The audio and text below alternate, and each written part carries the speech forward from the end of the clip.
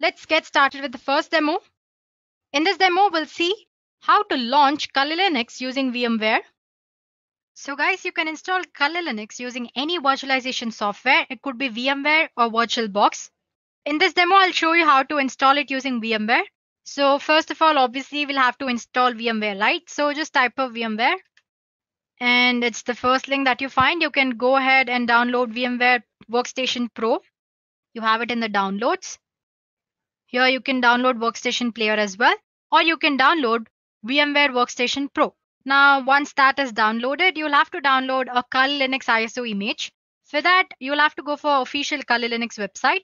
Just type for Kali Linux and it's the first link. You can see downloads option here. Click on download. And yeah, you can see different download options here. You have Kali Linux Lite for 64-bit as well as 32-bit. And then there is Kali Linux 64-bit and 32. And you have separate images for VMware and VirtualBox as well. Suppose you want to skip the entire lengthy procedure of installing it and you want to just use the image, then you can go ahead and use this Kali Linux 64-bit for VMware or VirtualBox. Same goes for the 32-bit as well. But since we are focusing on installing right now, let's just go ahead and download our ISO file and install it from the beginning until last step. I've already downloaded it, so I have an ISO file downloaded on my computer. So all you have to do is just click on the torrent link, it'll be downloaded. Let's open VMware then. So as you can see, I have VMware Workstation Pro installed here. So I already have about two virtual machines installed on my VMware Workstation. As you can see on the home page, three different options. It says create a new virtual machine or open a virtual machine and connect to remote server. So if you want to create a Kali Linux or any other virtual machine from step 1, you can use this create a new virtual machine option. Well, if you have an image of a virtual machine already, and if you want to just use it and avoid installation procedure, then you can go ahead and use this open a virtual machine option. Well, just click on this create a new virtual machine and click on next. As you can see here, you have an option which says installer disk image file ISO file you'll have to attach here. So click on browse. Let's see where I've stored my Kali Linux. As you can see, I already have it here. And there's one file here. Let me click on that and open. So yeah, don't bother about this error. It usually shows that. And then click on next here. So it's asking which operating system will be installed on this virtual machine. I want it to be Linux. So make sure you select Linux 64-bit and click on next. You have an option to name your virtual machine. Let's say Kali Linux. And where do I want to store it? In my documents under virtual machines, Kali Linux. Sure. And click on next. It says it already exists. Let me try this one then. Let's say Kali Linux 1 and next. Yeah. So basically your Kali Linux will need about a 20 GB. Let's assign some 40 GB here. That's the maximum disk size that you can allot. Well, you can allot more than that as well, but minimum it needs about 20 GB. And you have an option which says store virtual disk as a single file or multiple files. Let's just select store virtual disk as a single file to avoid complications and click on next here. So as you can see, you can review your virtual machine settings here. You have an option to make changes to the settings. You can make changes right now or you can do it later as well. Let's just go ahead and make changes now. Click on this customize hardware option here.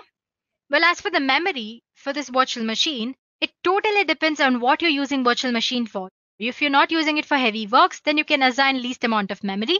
Let's say I want to assign about 2 GB. There we go.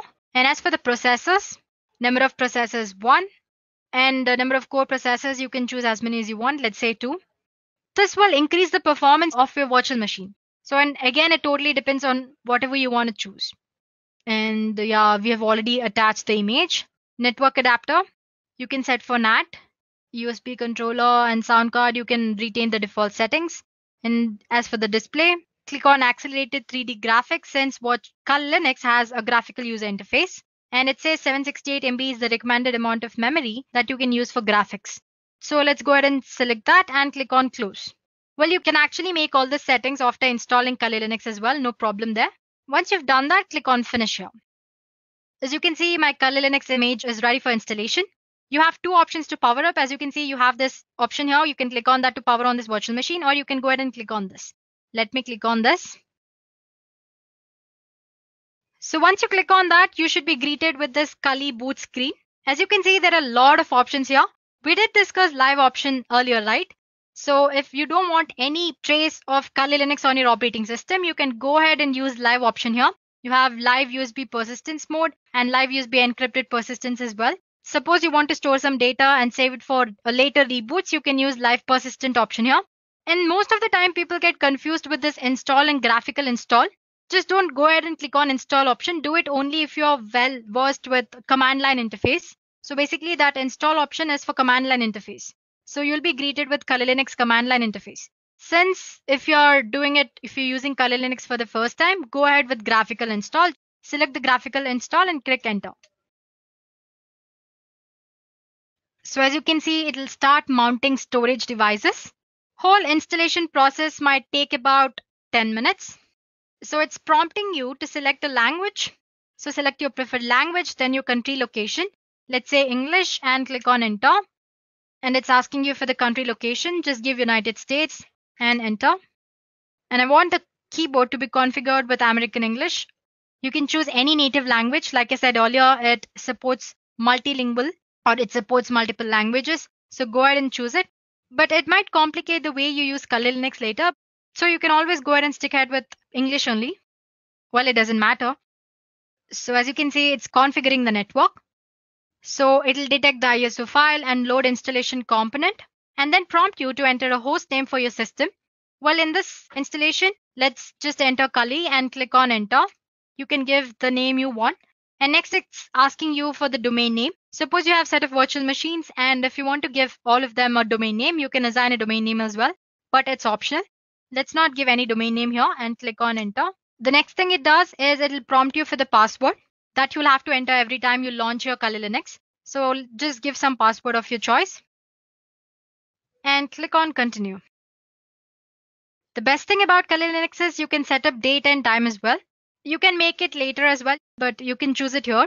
So just click on Eastern or whichever choice you like and click on enter. So the installer will now probe your disk and offers you 4 different choices. As you can see, it says guided use entire disk. Guided use entire disk can set up LVM, which is logical volume manager. Same thing, which is encrypted, and manual. So if you're an expert, if you've already used this Kali Linux before, you can go ahead and select any of these 3 options from the bottom. That's LVM or manual or encrypted LVM. Otherwise, you can always go ahead and choose guided use entire disk option here if you're a beginner and click on enter. So this is the disk partition where all the data will be stored and click on continue. It's asking if you want to store all files in one partition or if you want to make partitions. So depending on your needs, you can go ahead and choose to keep all your files in single partition, which is default, or you have separate partition for one or more of the top level directories. Let's just choose the first option and click on enter. So once you've done that, you'll have one last chance to review your disk configuration. Once you're sure that you've given correct details, click on enter here. It's asking if the changes that you make to Kali Linux should be written to the disk or not. So say yes. So it will start partition and install the virtual machine. It took a while, but as you can see, installation is almost done. It's asking me to configure the package manager. Well, if you select no in this session, you will not be able to install packages from Kali repositories later. And click on continue. So suppose if you want to install other repositories or updates later on, you can always go and click on yes. Otherwise you can go for no as well. Now it's going to configure the package manager. It'll install package manager and configure it. Then it'll install grub bootloader. And it's asking if you want to install grub bootloader to master boot record. Definitely yes. So select yes and click on continue. So it's asking to select the device manually. You can click this, select the device. So yeah guys, we're done here. So you can finally click on continue option to reboot your new Kali installation. So as you can see, the entire process took about 10 to 11 minutes. So yeah, let's go ahead and click on continue here. It's going to finish the installation. So guys, as you can see, the installation process from the step where we select the language till the last step is same. It's just the medium on which you're installing is different. For example, right now we used VMware. Later on, I'll show you how to use VirtualBox. But once your Kali Linux image is ready to boot, the rest of the installation process is similar to this. So it's finished installing. It's loading the image.